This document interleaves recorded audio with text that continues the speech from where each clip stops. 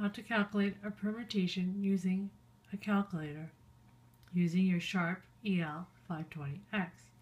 So the example I'm going to show you is 12 permute 5, or it's also written like this with the P on the outside, 12, 5. Go to your calculator.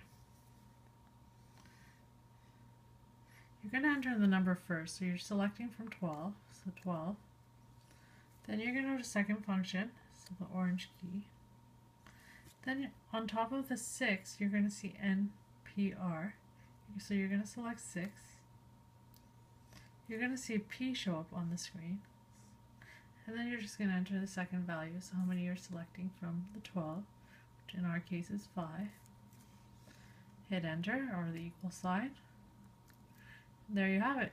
95,040 is the answer for 12 permutation 5.